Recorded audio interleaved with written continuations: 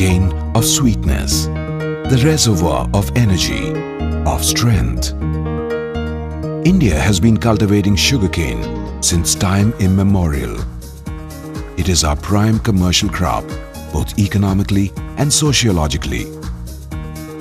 Sugar industry is our second largest agro-industry, next only to textiles. 274 million tons of sugarcane is produced annually from 4.2 million hectares, 60% of which is used for white sugar production and the rest is utilized for gur, khansari, seed and chewing purposes. Today, India is one of the highest producers of sugar in the world. We produce over 20 million tons of sugar through more than 455 sugar mills, employing nearly 35 million people. However, the demand for sugar for domestic consumption is on the rise due to increased per capita consumption, increase in population, and the need to export for earning foreign exchange. The demand is estimated to reach 45 million tons by the year 2025. But there is no further possibility of horizontal expansion of cropping area. So, the increased demand can only be met if we can enhance production per unit area. That needs intense scientific research and a die-hard determination from all stakeholders. That needs a time-bound strategy. That needs consolidated efforts from specialized, dedicated institutes like the Sugarcane Breeding Institute, Coimbatore.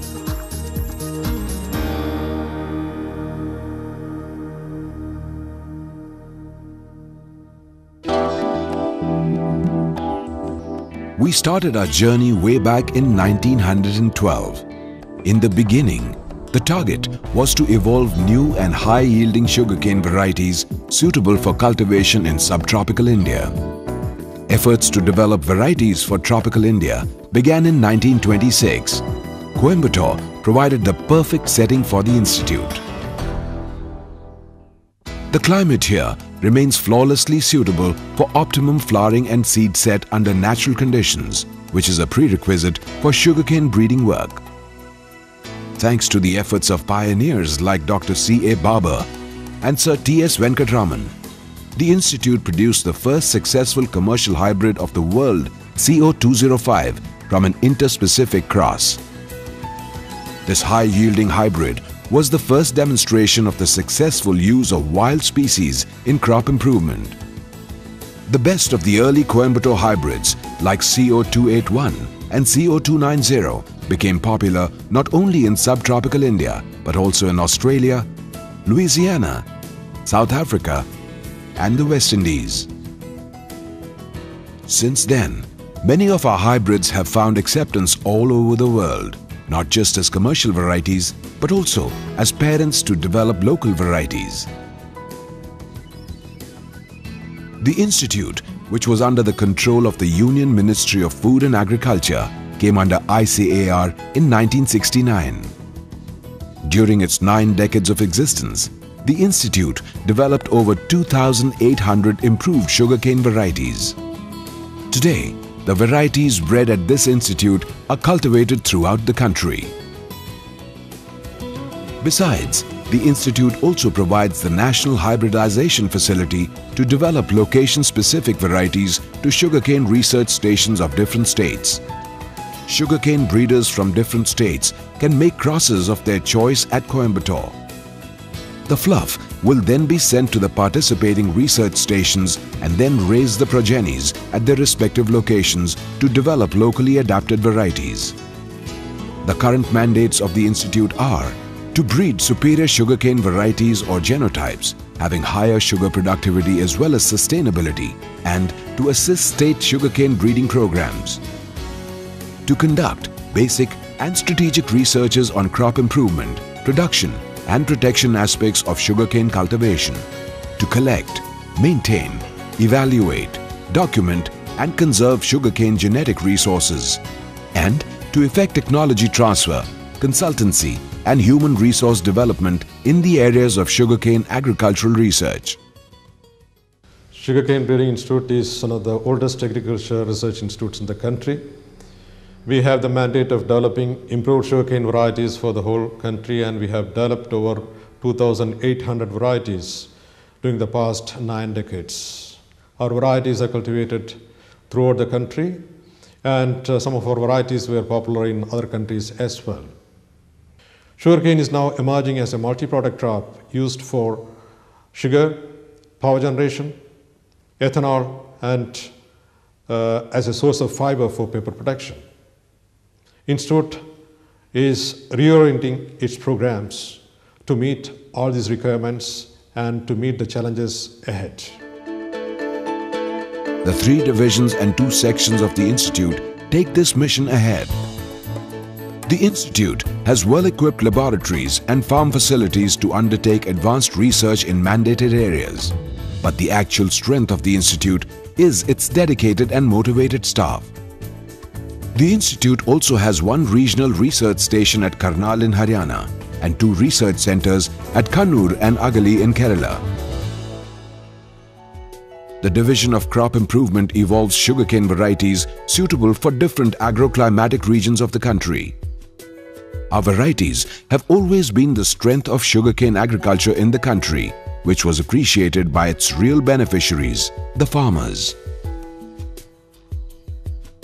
Since the inception of All India Coordinated Research Project on Sugarcane in 1971, SBI has been supporting it by coordination of plant breeding programs of AICRP, fluff supply to various sugarcane research institutions and centers, gathering information on general and specific combining ability of biparental crosses, collaboration for development of national varieties, collaborative research on agronomy, physiology, entomology and pathology. One has to look at the large number of varieties that have come from SBI and from other stations through the fluff supply program to understand its contribution to the growth and sustenance of sugarcane production in the country. Genetic resources being the basic material for varietal improvement was given due importance. This institute is one of the 2 world repositories of sugarcane germplasm, the other being the Subtropical Horticulture Research Station of USDA at Miami, Florida, USA. The bulk of the collection of 4277 clones is maintained at the Institute's Research Center in Kannur, whereas a part of wild species germplasm is maintained at Coimbatore. Efforts are on for in vitro germplasm conservation also. Explorations are conducted by the Institute even now to collect new sugarcane genetic resources from the wild. After characterization of the entire germplasm available with us, 5 germplasm catalogues were published, which are the only documented information of sugarcane germplasm in collections. Several interspecific and intergeneric hybrids were produced at this institute, which contributed to the introgression of genes from wild species to cultivated sugarcane. The cytogenetical studies undertaken had given insight into the phylogenetic relationship and taxonomic status of different Saccharum species and related wild grasses. The hybridization between selected clones is the start in evolving a new variety. Due to the small size of flowers, which are in large numbers in an inflorescence, emasculation is impractical for controlled crossing. Clones with less pollen fertility are selected as female parent and that with high pollen fertility as male parent. Sugarcane being cross-pollinated by wind, to prevent natural outcrossing, the female arrows are enclosed in pollen-proof cloth bags supported by wooden or aluminium cages, generally called lanterns. The floral branches in inflorescence of the male parent are collected around 5 am and the anthers are made to dehisce in advance of its natural dehiscence by placing them under strong light to provide a higher temperature and lower humidity to hasten dehiscence.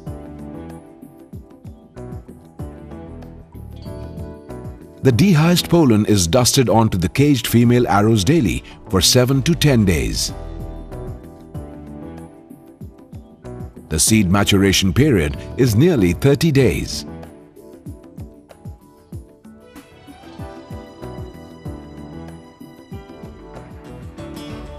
The sugarcane seeds germinate on any suitable medium if the temperature is above 28 degrees Celsius and relative humidity 60%. Usually, the seeds are sown in flats or trays in a humid chamber.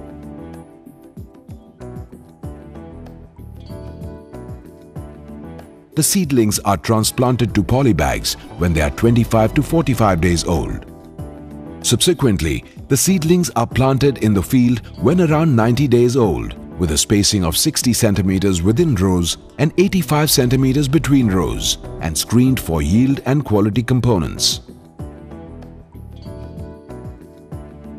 For a variety to be released for commercial cultivation, it has to undergo rigorous field testing.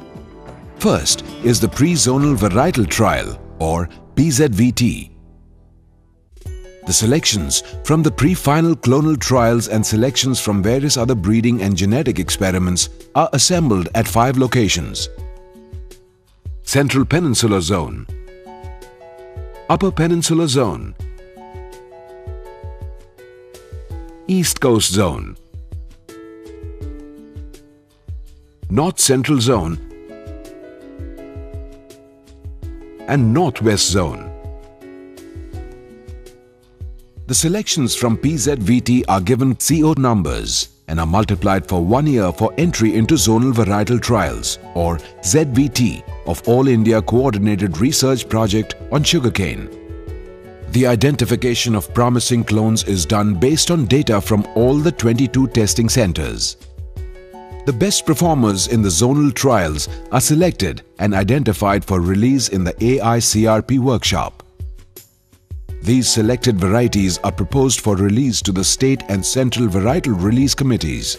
After approval, the varieties are notified for commercial cultivation. Scientific sugarcane cultivation starts with choosing an appropriate variety for the location and season concerned. Improved sugarcane varieties from Sugarcane Breeding Institute are now available for almost all the sugarcane growing regions in the country. CO 86032. It is the wonder cane of the decade, a hybrid involving CO 62198 and CO C671, a medium thick, reddish pink cane with prominent ivory marks on the internodes. Recorded a mean cane yield of 115 tons per hectare and commercial cane sugar of 15.42 tons per hectare. Best suited for October and January to February planting. CO 86032 is suited to a wide row spacing, and intercropping will not reduce its yield. The ratoons give excellent yields. CO 89003 for Haryana and Punjab.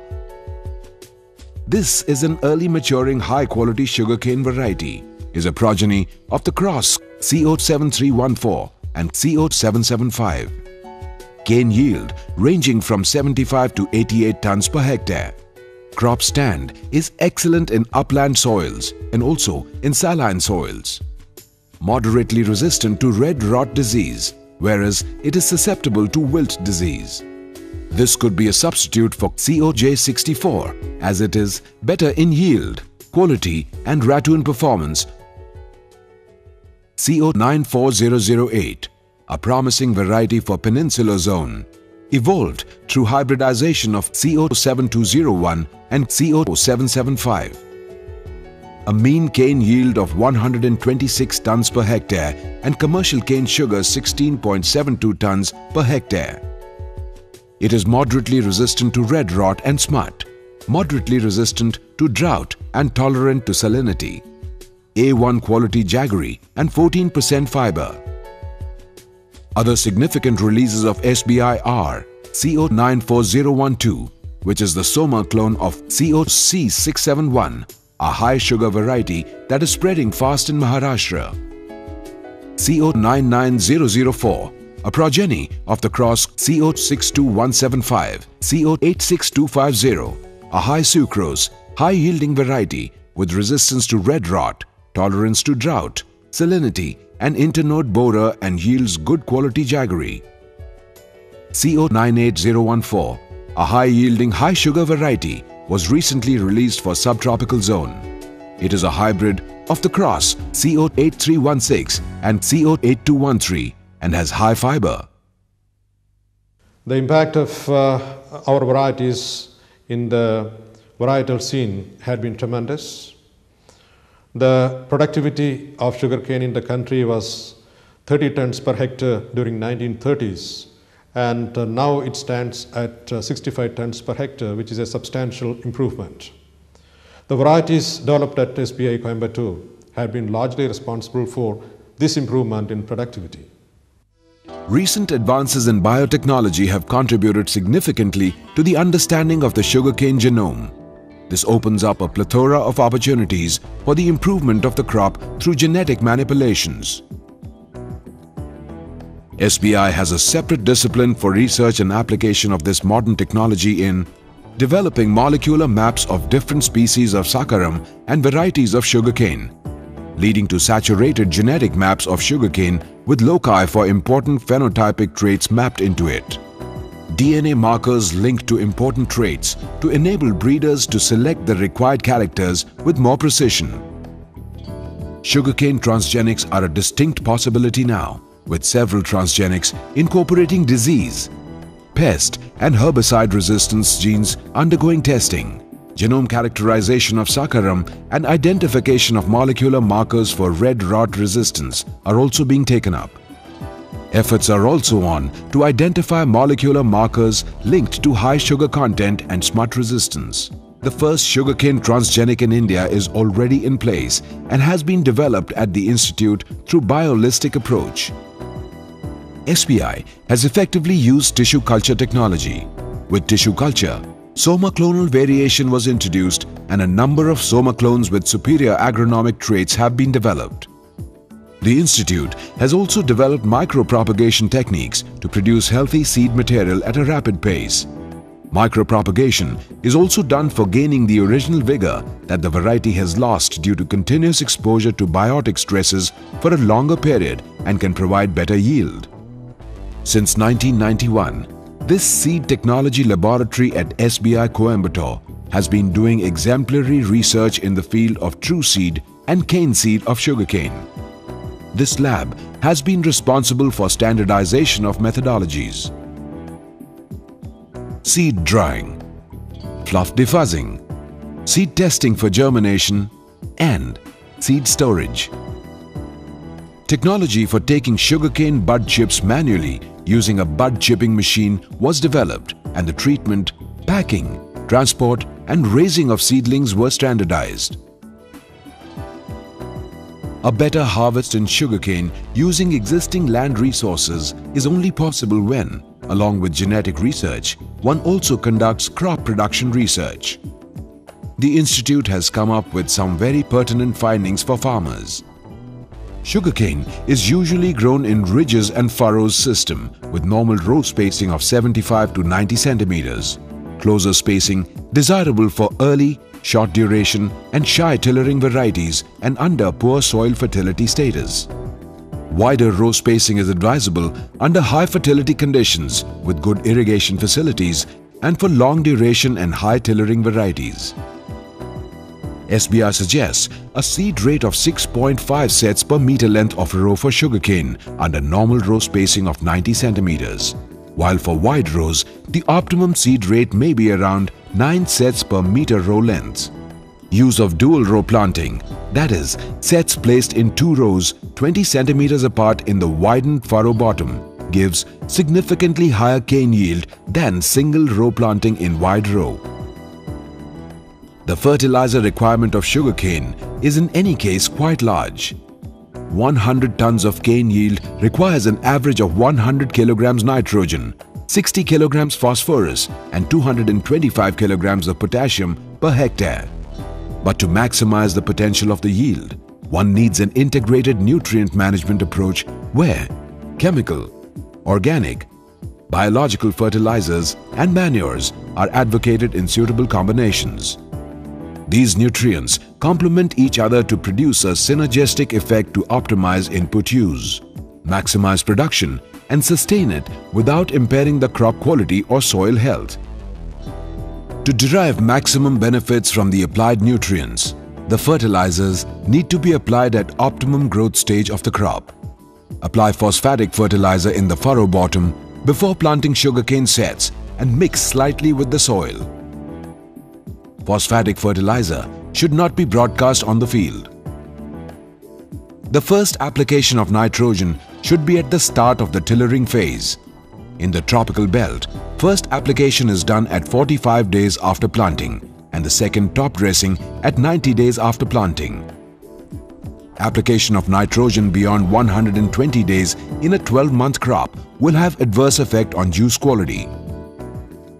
Nitrogen works better along with potassium.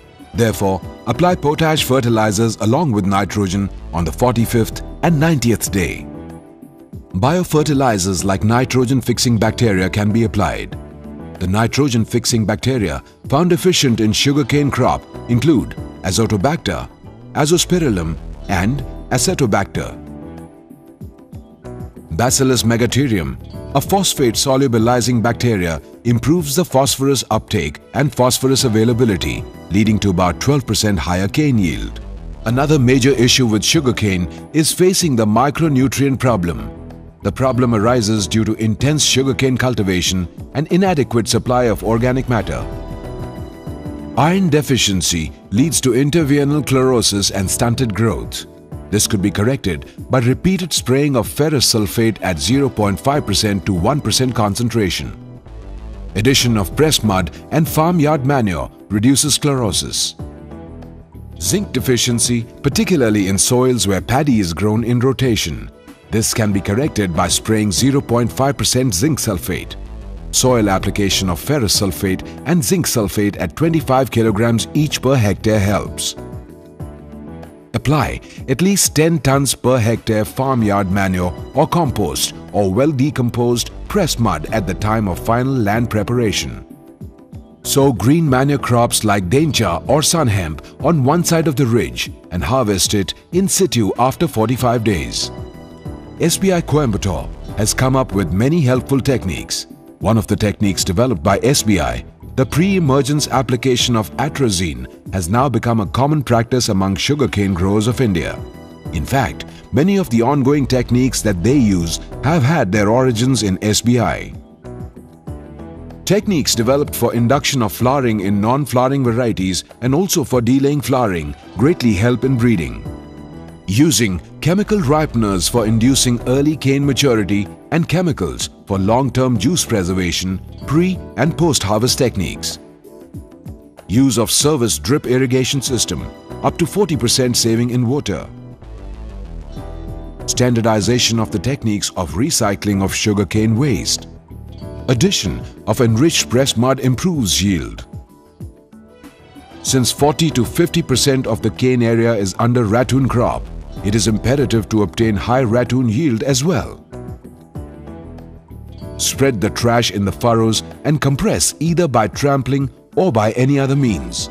This improves organic matter, nutrient status, soil physical condition and thus improves ratoon productivity.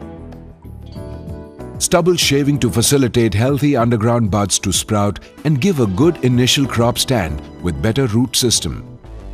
Off-barring or shoulder breaking is an operation wherein the ridges are broken or cut on either side using a spade or a plough. Off-barring facilitates quicker development of fresh root system and helps in vigorous growth of the young crops. Gap filling should be done at 25 to 30 days with pre-germinated sets. SBI Coimbatore has come up with a few important findings that help farmers to improve sugarcane yield. Soaking of sets in saturated lime water,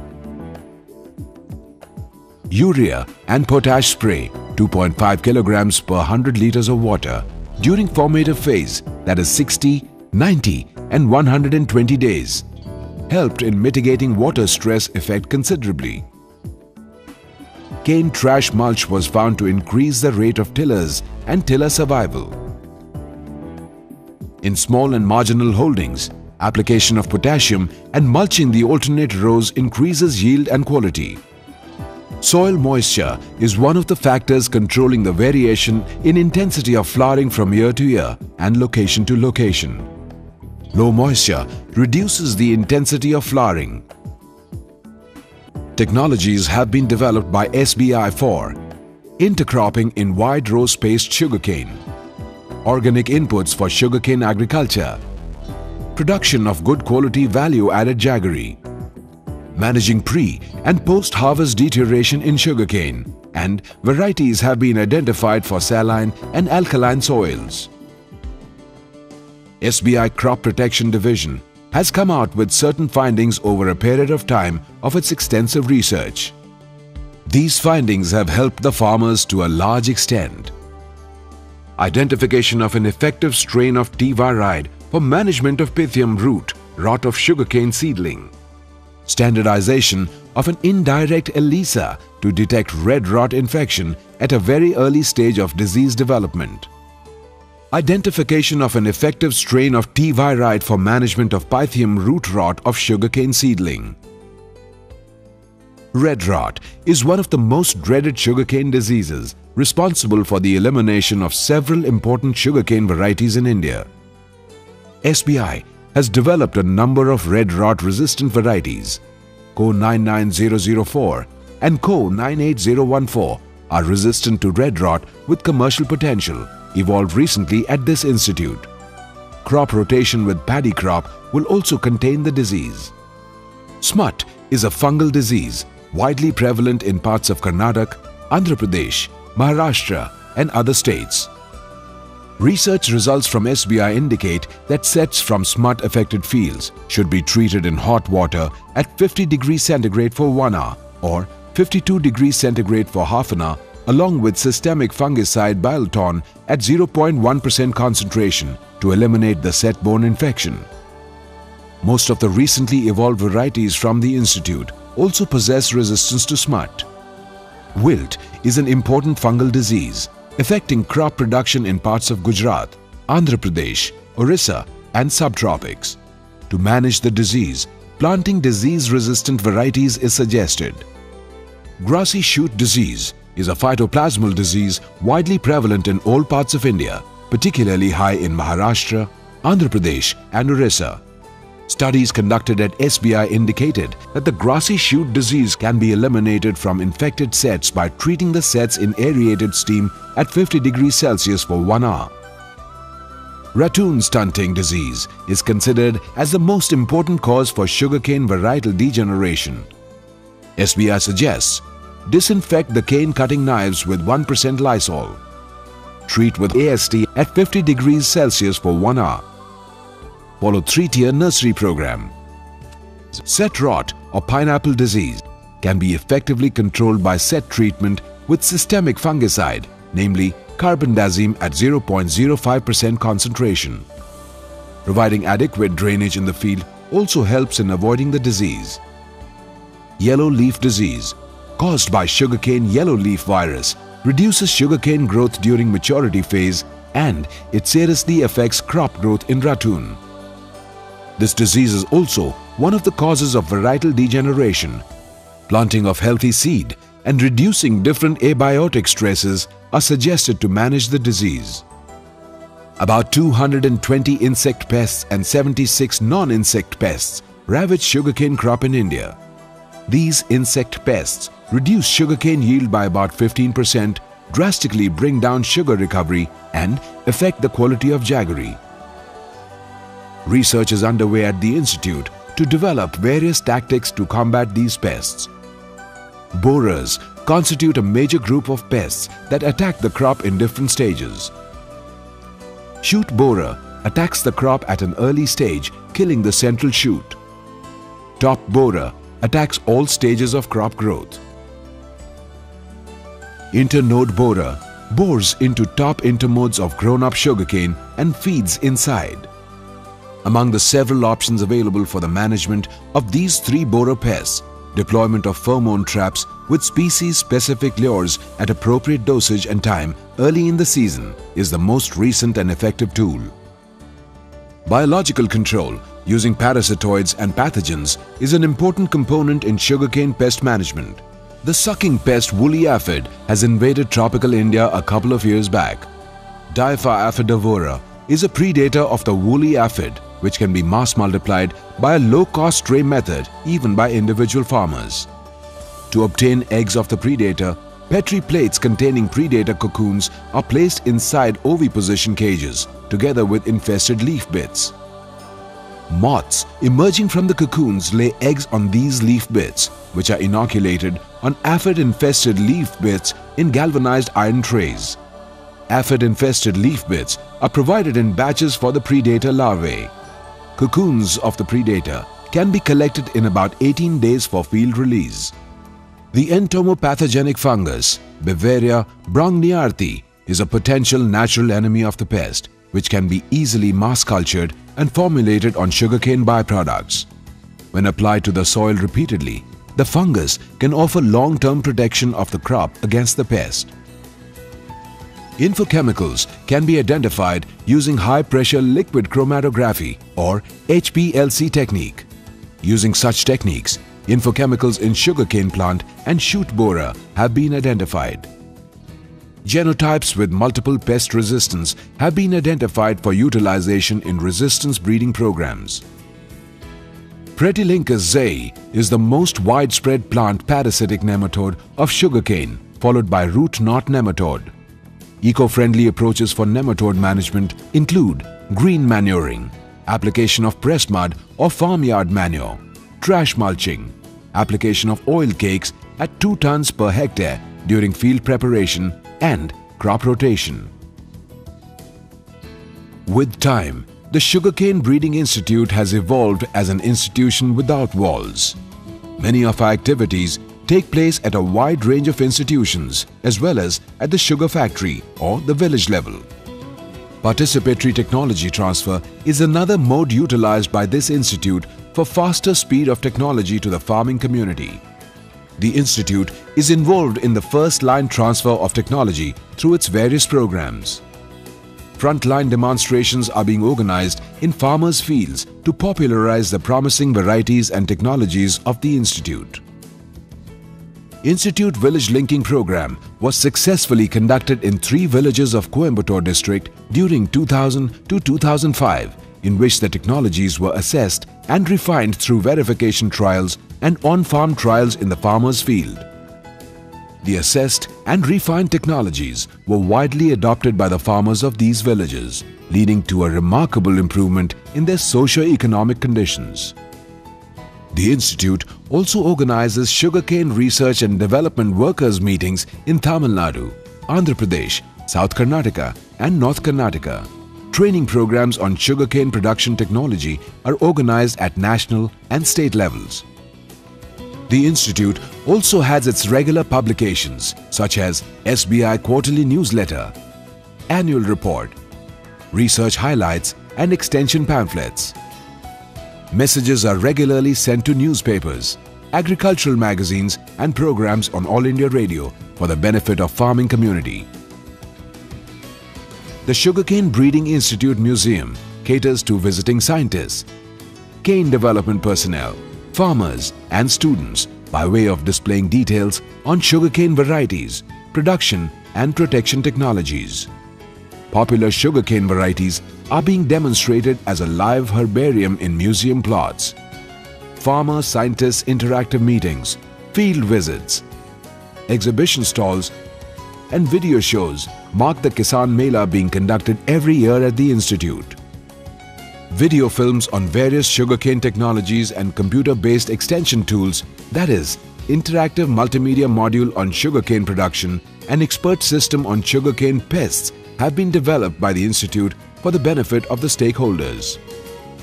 The statistics section is providing consultancy services on statistical techniques, undertaking data analysis through computer systems, building up of databases, and in-house development of application software for research and administration purposes.